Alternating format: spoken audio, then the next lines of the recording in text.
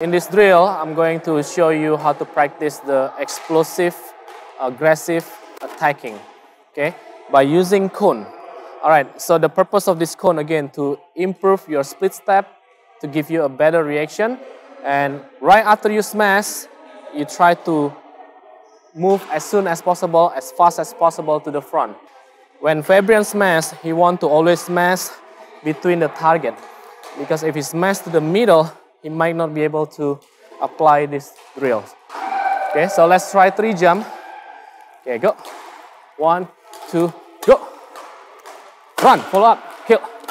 As you can see, the speed, the explosion, boom. Right, you might want to feed as soon as he lands. 2, go. Right, run, follow up, kill.